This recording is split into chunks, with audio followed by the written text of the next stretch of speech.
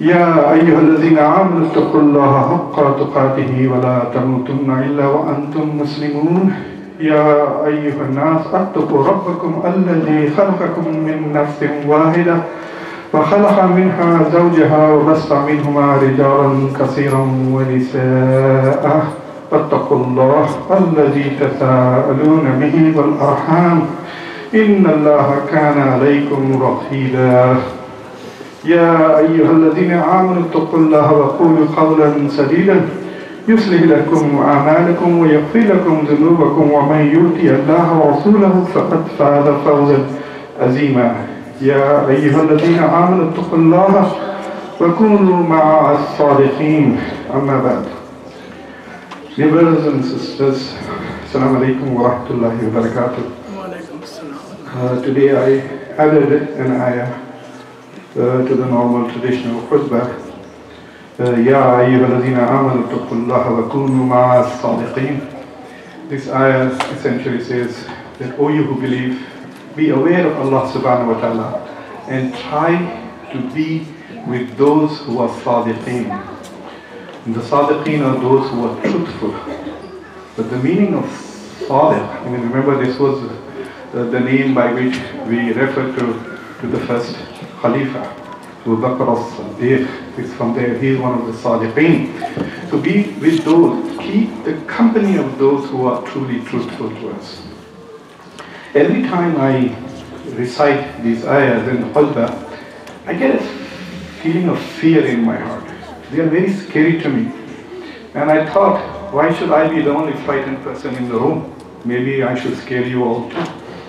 And I'll tell you why these ayahs scare me.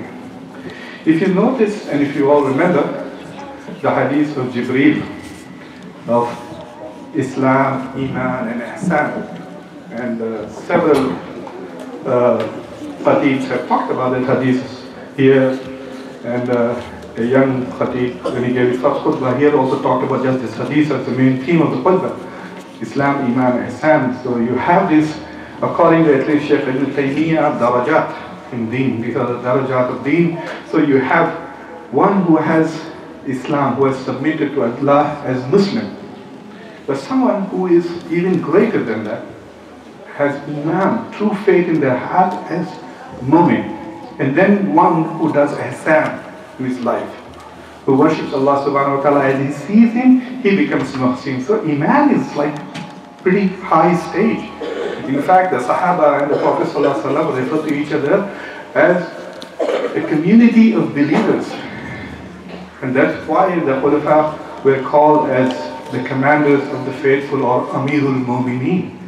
But if you look at this ayah addresses Mu'mineen. It's not addressing all of us. It is addressing those of us who have reached the stage of Mu'min. Those who have Iman in their hearts, not just those who have submitted. This is very much, Ya ayyuhalladhina amanu. Those who have reached the stage of the daraja of mu'min, even Allah subhanahu wa ta'ala is telling them to be fearful and to be careful and guarding Allah subhanahu wa ta'ala, to be conscious of Allah subhanahu wa ta'ala and do these various things, to speak just words, to keep the company of those who are truthful. So to me, that is very scary, because even those who have Iman, who have reached the second stage of the faith, can err, can fall from it. And that is why Tawbah is such an important part of our lives. Inshallah, in less than a month, we will be entering the month of Ramadan. I pray to Allah subhanahu wa ta'ala that He blesses all of us here and in the world, and give us all an opportunity to enjoy one more Ramadan, this season of spirituality, this month in which Allah subhanahu wa ta'ala makes it easiest for believers to gain maghfirah. All hurdles which normally affect us in life are reduced in this month. The level. So it's like this is the month in which those who want to approach Allah subhanahu wa ta'ala, they will find less and less barriers. For one reason, if you are attached to the Muslim community wherever you are, we create highways, we create opportunities. It's like flowing with the current. So if you just keep with the community, inshallah, you will gain a lot of hasanats and it will become easier for us. So it is important that Allah subhanahu wa ta'ala allows us this opportunity to get another month of Ramadan, inshallah. And for those who do not have Iman, we pray that more and more people turn towards Allah subhanahu wa ta'ala before the month of Ramadan, so they can also enjoy the blessings of this month, inshallah. Today I want to share you the wisdom of those who love Allah subhanahu wa ta'ala, and inshallah Allah subhanahu wa ta'ala also loves them in return. In the Quran, Allah subhanahu wa ta'ala says He loves them and they love Him, clearly stating that it's Allah who loves us first and He's waiting for us to love back.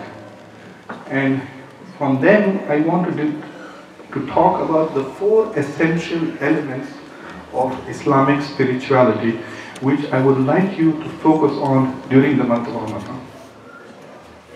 These 4 essential elements of spirituality are Tawbah, Ikhlas, Zikr and Muhabbah. Tawbah, Ikhlas, Zikr and Muhabbah. Muhabbah or love is like a destination, but it is more than that. That is what we want to achieve in our life. The relationship that we want to develop with Allah subhanahu wa ta'ala ultimately is the one where we love Him and He loves us.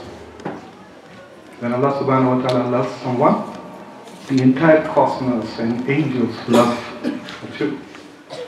So that is a destination, but it is also a state of being. It is a hal. It is a state of being. It is it's like the complete opposite of the most stressful period that you can imagine in your life. So it is a hal, it is a state of your spirituality. If we had an instrument by which we could measure the state of our heart, then that love is when you are with Allah subhanahu wa ta'ala constantly. Allah is with us, He's closer to us than our jugular vein. We just have to reciprocate. So at the end of this month, inshallah, after our prayers, after our fasting, after our zakat, our charity, our ibadat, one of the ways in which we get closer to Allah subhanahu wa ta'ala so that He loves us is through doing nawafil. This is where you have to step up. You have to really step up your game, so to speak, in the month of Ramadan. Whatever you were doing in pursuit of Allah, double it, triple it, quadruple it.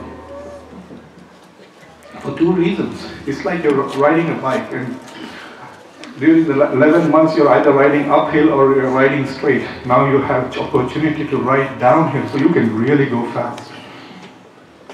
Come as closer to Allah subhanahu wa ta'ala as possible. Zikr and Tawbah are like processes. They are things that we do. And Ikhlas is a posture. Ikhlas is an attitude of your mind and of your heart. Ikhlas is a very interesting concept. Most people will translate it as sincerity. When we aspire, Ikhlas is to bring sincerity in our heart.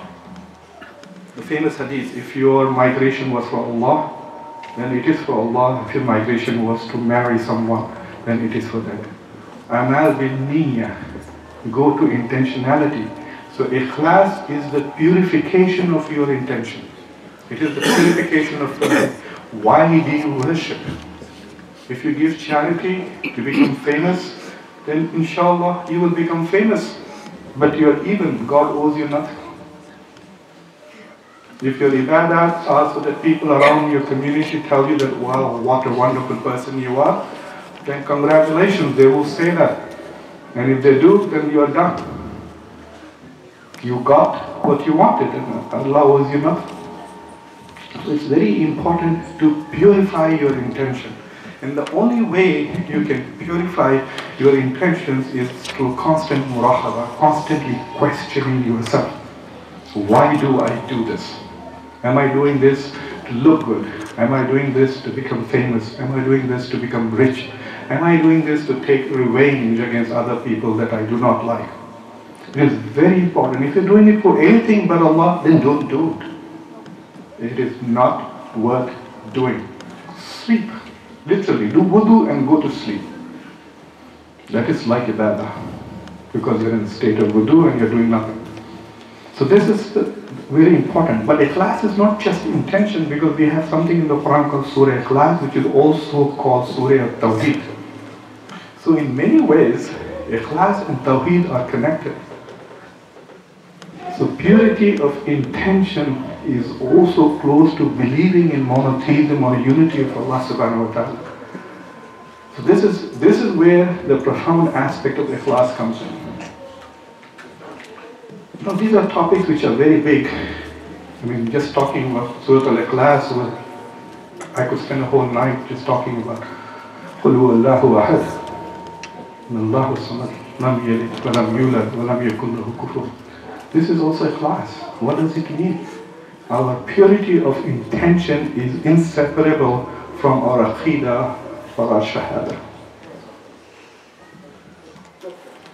But zikr, you all know, everything that you do to remember God is zikr. Salah is a form of zikr. Quran is itself called zikr. When you recite the Quran, it's zikr. The more you remember Allah subhanahu wa ta'ala, the closer you go to Him. When you perform salah, you're performing zikr. When you're talking about Allah subhanahu wa ta'ala, you're doing zikr. When you're reciting His names, you're doing zikr. When you're doing istighfar, you're doing zikr. Even when you're seeking forgiveness from Allah subhanahu wa ta'ala for your sins, you're doing. When you're doing nasiha to younger people, to your friends, giving them good advice, it is also a form of zikr. This is very important. The more zikr you do, the less sins you commit. The more zikr you do, the less sins you commit, and the more zikr you do, the more you purify yourself. But today I want to talk to you a bit more about tawbah. Tawbah is, I think, the first step. In a very famous hadith al-Qudsi, Allah subhanahu wa ta'ala actually says that when my servant walks towards me, I run towards him. When my servant remembers me in his heart, I remember him. When my servant talks about me in public. But in that he also says, when a servant takes a step towards me, I take 4 steps towards him. So what is this first step that you can take towards Allah subhanahu wa ta'ala? And I submit to you, brothers and sisters, that the first step is of tawbah. The first step is of tawbah. Oftentimes, for a lot of us who don't think in Arabic, who don't speak and don't think in Arabic, we translate this to equivalent words in English or some other language. And half the time, we lose a lot in translation. But sometimes, the essence is lost in translation. You understand? That is the scary part. That the spiritual essence of the concept could be lost through translation. So even though Islam is for all people, it is very important for us as practicing Muslims to fully understand the Islamic concepts. And tawbah is one important one. Most people will translate tawbah as repentance. But repentance is just one aspect of tawbah. Tawbah in Arabic literally means to turn. To turn. To turn towards Allah subhanahu wa ta'ala. To turn your heart. Allah subhanahu wa ta'ala is one who turns people's hearts. In a beautiful ayah, Allah subhanahu wa ta'ala in the Quran, the ayah is the 39th of Surah Al-Ma'idah. Allah subhanahu wa ta'ala says, Bismillahirrahmanirrahim, فَمَنْ تَابَ مِنْ بَعْدِ ظُلْمِهِ فَأَصْلَحَ فَإِنَّ اللَّهَ يَتُوبُ عَلَيْهِ إِنَّ اللَّهَ غَفُورٌ رَحِيمٌ. In this ayah, in the same ayah, Allah subhanahu wa ta'ala uses the concept of tawbah in the 2 different ways in which we should understand it. And Allah subhanahu wa ta'ala says, فَمَنْ تَابَ مِنْ بَعْدِ ظُلْمِهِ. He who returns, or he who feels remorse, or he who repents after committing sin. If he who returns فَأَصْلَحَ and reforms himself, indeed Allah yatubu alayhi, and Allah subhanahu wa ta'ala, and again the same word, Allah turns towards him. So in this ayah you realize that tawbah is a state in which both the believer and Allah subhanahu wa ta'ala are doing tawbah. If you understand tawbah as just seeking forgiveness, then na'udzubillah, you will misunderstand. When you do tawbah, Allah subhanahu wa ta'ala also does tawbah. You seek forgiveness and He turns towards you. And Allah subhanahu wa ta'ala says, فَإِنَّ اللَّهَ يَتُوبُ عَلَيْهِمْ. Because Allah subhanahu wa ta'ala now turns towards this servant of His who is seeking forgiveness, because Allah subhanahu wa ta'ala is Ghafur Rahim. He's, all understand Rahim, He's merciful, compassionate, benevolent, but a Ghafur. He is one who forgives again and again. He is often forgiving. The word of Ghafur, Al-Ghafur, is not just to forgive. He is one who forgives you again and again and again. Allah subhanahu wa ta'ala says, you cannot despair if you are a Muslim. Even if your sins are higher than the mountains, bigger than this entire earth, if you return to Allah subhanahu wa ta'ala, if you do tawbah, return, He will forgive you.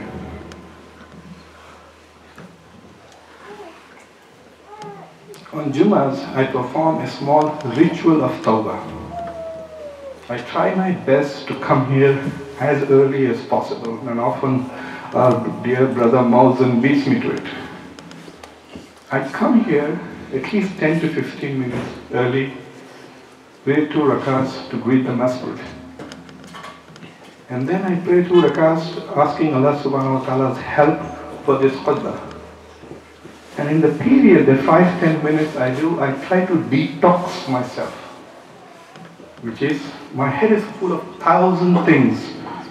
Politics, I have to do this, I have to do that, I have to do this before Salah, after Salah, tomorrow, day after tomorrow. Lots of things, like all of us. Lots of things are going towards our mind. Not only that, I'm also addicted to various sports. So different scores, matches, scores, all of this is going through your head. At least the music has stopped. Now music doesn't stick in my head, I start listening to music generally. But that is important. So you sit down there for 5-10 minutes and try to detox and get all of these things out so that I can now do ruju, tawajjuh towards Allah subhanahu wa ta'ala. And I realized today that that is tawbah. See, that is important. I'm not seeking forgiveness for a specific sin. But what I'm doing is turning towards Allah subhanahu wa ta'ala. I'm doing tawbah. So in that sense, the month of Ramadan is the month of tawbah. This is the month of tawbah that is coming so that we can all turn towards Allah subhanahu wa ta'ala. We can detox our soul. We can detox our mind. We can detox our culture, our attitudes, our politics, our postures towards everything and turn towards Allah subhanahu wa ta'ala. If you look at the Shari'i concept of tawbah, there are 3 things that a scholar will tell you that you need to do if you successfully want to do tawbah. Number 1, they tie this concept of tawbah to a specific sin. You've done something wrong. Now you're seeking tawbah from Allah. So now tawbah is understood in terms of seeking forgiveness. The Prophet ﷺ himself used to minimum say astaghfirullah 70 times a day. And he said this in a tradition, even I seek forgiveness from Allah. And many of the Sahaba said, we have actually heard him say astaghfirullah more than 70 times, even hundreds of times at a time. But we tie the concept from the Shari'i perspective to a sin. If you've committed something wrong, you've lied, you've stolen something, I don't know what. And the 3 things you have to do for your tawbah to be valid and accepted. Number 1, you feel genuine remorse in your heart. You feel that you have done something wrong. That is the beginning of tawbah. If you don't feel it, if your dad is scolding you and then you do tawbah, it doesn't work that way. The first step of tawbah is to acknowledge and recognize and feel it. It's not just a mental exercise. You recognize, okay, I did something wrong. But if in the back of your head you have justifications such as, oh, I didn't have any other choice, this is the most pragmatic option, etc., then it is not tawbah. It has to be a genuinely heartfelt sense of remorse. The second step is that you abstain from it forever. For example, let's say you had a glass of alcohol. Now you are doing tawbah. So you feel guilty that, oh my God, I indulged in an act which is haram, may Allah forgive me, astaghfirullah.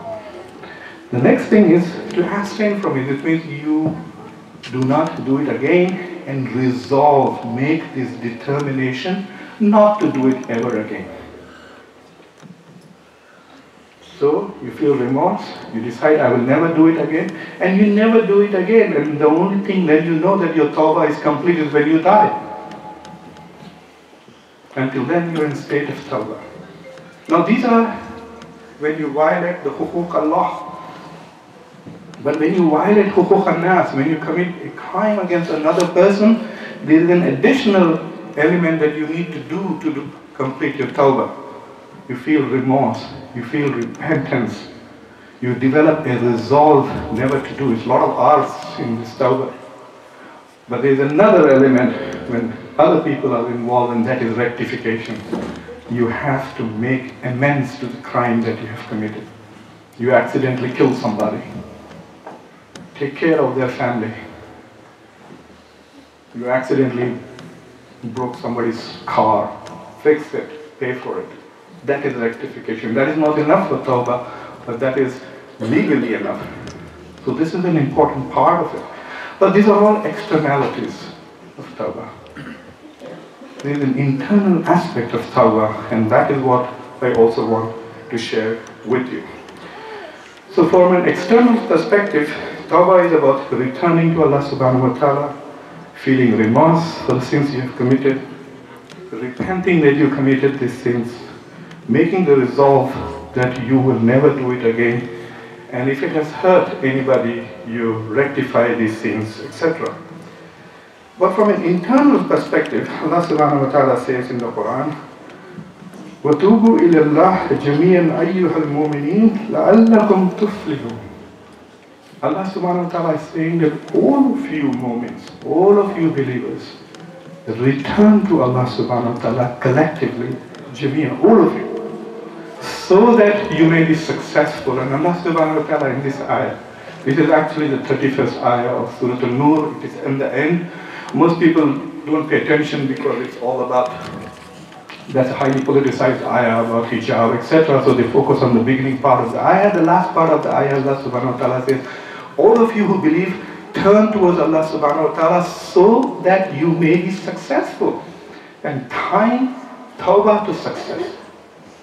So which means that in the eyes of Allah subhanahu wa ta'ala, you cannot be successful unless you do tawbah. I want to share the story of a gambler and a Sufi. This guy was basically a good guy. But one day he went to a place, the only place in his city which served good tea. So those of us who come from tea drinking countries, we know that there is no good tea in this country. So he goes to a nice place, the good chai is served. And while he's having chai there, he sees that there are slot machines around the building. He says, let me try this. What is it? And he plays and he continues to gamble for a long time. Spends the whole afternoon there, wins hundreds of dollars and comes out. But he is basically a good man, had good upbringing, was connected to the Masjid, used to pray, used to fast. And the moment he comes out of this house of temptation, he feels remorse and guilt in his heart. And he feels very sad and he doesn't know what to do. He runs to his sheikh and says, Sheikh, I did this. The sheikh is very upset. The sheikh said, well, you know what you need to do? First, all the winnings on your profits, donate that in charity. Maybe you can give it to the Khana, the Masjid. But give it away. It's haram, the money. Give it away. Give it to some poor people, etc. And don't ever go back there again. Because if you go back there, and then this tawbah of yours will fail. So this good man does the same thing. He throws away all his wins from the gambling and never returns to it. Now, a few months later, he loses his job. He's looking for a job. And he applies for the job for a food inspector. And the county manager wants to interview him in that same restaurant. So he has no choice. So he goes to that restaurant and then he gives an interview. After the interview, the manager goes away. This guy is again tempted by the slot machines. He goes and plays the slot machines again for several hours. He comes out. Now this time he's lost lots of money. He's not won anything. He feels very remorseful and he goes back to his Shaykh, and Shaykh says, how can you do this? All the tarbiyah that I have given you doesn't seem to be working. Your tawbah is now, the tawbah that you sought for your first sin is now annulled. Allah subhanahu wa ta'ala is going to punish you for the first one and the second one. Because when you repeat the sin, the forgiveness for the first one is annulled. So go back and do tawbah and do remorse, and for God's sake, never ever go back there again. So he decides not to go. But he gets the job. He's food inspector. He has to go back there again at least once a year to check his kitchen. He goes there again a year later. Checks the kitchen, it's all good. As he's stepping out, he hears the slot machines. He's back there all day playing. He goes out. Now this time he's comfortable. He goes to his Shaykh. Shaykh says, there's no salvation for you. Get lost. I don't even want you to come and hang around with my murids. You will corrupt the rest of them. God has forsaken you.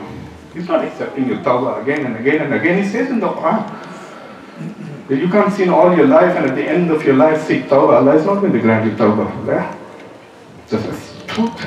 The test of a genuine tawbah is if you have actually not lived on this resolve. So he goes away. That night, the Shaykh has a spiritual experience. He dreams that somebody comes to him in his dream and says, who are you to come between me and my servant? Are you God? When you told your murid that he will not be forgiven, you committed shirk. And shirk of the highest order. You didn't associate somebody else with God. You thought you were God. I have promised my servants that I will forgive them again and again and again. You need to repent, and the way you shall repent is never ever advise anybody again. Abu Hurairah radiallahu anhu narrates a hadith in which he says that Allah subhanahu wa ta'ala loves him who does tawbah more than somebody who has lost their camel in the desert while they are hungry and thirsty. According to Ayyub Ansari, the Sahaba those of you who are lucky enough to go to Istanbul can go to his place outside city. He narrated this incredibly amazing tradition, a hadith in which he said that Prophet ﷺ said that if you all stop committing sins,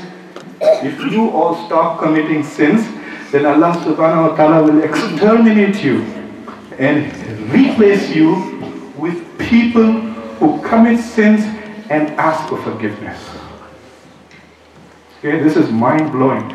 That's why these verses in the Quran constantly end with saying, Inna Allaha ghafurur rahim, because it doesn't make sense to us, beyond our capacity to understand how forgiving and how compassionate Allah subhanahu wa ta'ala is.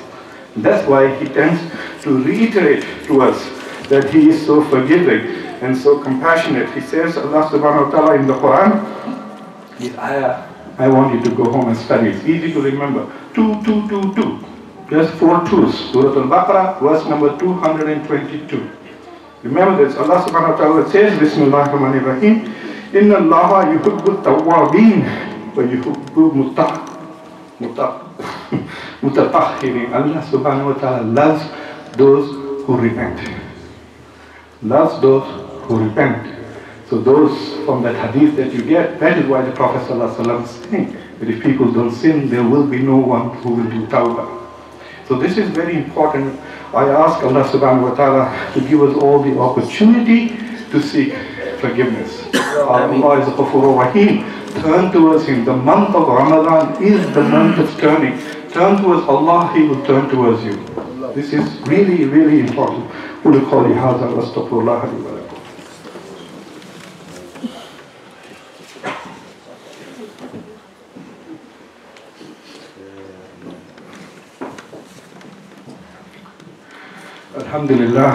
Alhamdulillah, wassalatu wassalamu ala rasulullah. Bismillahirrahmanirrahim. Inna Allaha wa malaikatahu yusalluna ala nabi ya ayyuhalladhina amanu sallu alayhi wa sallimu taslima. Dear brothers and sisters, nearly a year ago, on the 9th of May, our hearts were all broken and our dear brother Jamil Turk passed away. Jamil Turk was an important founding member of our community. He was clearly a founding father of the Muslim community of Delaware. If anyone were to write a comprehensive history of how the Delaware community developed institutionally, there will have to be a chapter, if not in the first chapter itself, that we talk about Jamil Turk. May Allah forgive his sins. May Allah give him the greatest place in Jannah. There is not a masjid in Delaware, at least that existed till 2016, which had not got help from Brother Jamil Turk, either through fundraising or getting permission from the county. He worked really hard in trying to help develop masajids. He also worked as an interfaith dialogue person. He also worked as someone who brought people of different ethnic communities within the Muslim community together. He was popular with the Turks, he was popular with South Asians, and he was obviously the leader and darling of the Arab community. I pray to Allah subhanahu wa ta'ala that He gives the greatest of blessings to Brother Jamil Turk. I also pray to Allah subhanahu wa ta'ala that even though his place is something that cannot be filled, I hope that many of the young people here who are inspired by stories like him, inspired to do service, to step forward and try to do more. Brother Jamil Turk wanted to engage in politics. He thought that he had done a lot for the Muslim community. Now he wanted to serve the entire Delaware community, and I think this time somebody took the baton from him and ran forward. So I invite young people to step forward and play the role that Jamil Turk used to play.